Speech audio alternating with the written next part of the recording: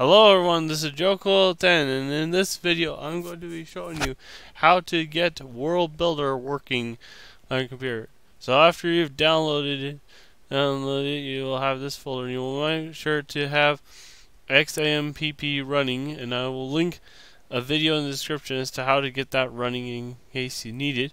But anyway, you want to open up the folder here.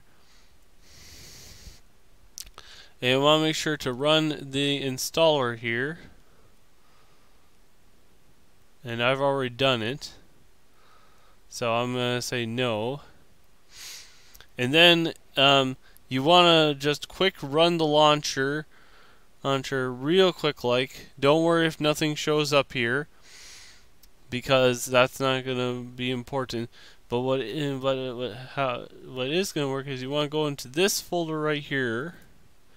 And this here is what you want. This here is the launcher for the program, and what this does is it allows you to play the game without being in Internet Explorer or any other web browser. So you can play it offline, and so you can run World Builder as normal.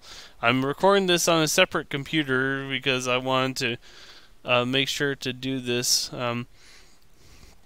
without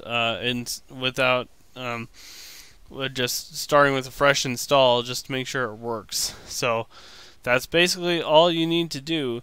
Now the only bad thing about this is that it won't let you like size this window. This is basically the size it shows up on. So this is how you have to play it on your computer. So it is a little hard to see, but there's not really much you can do about it.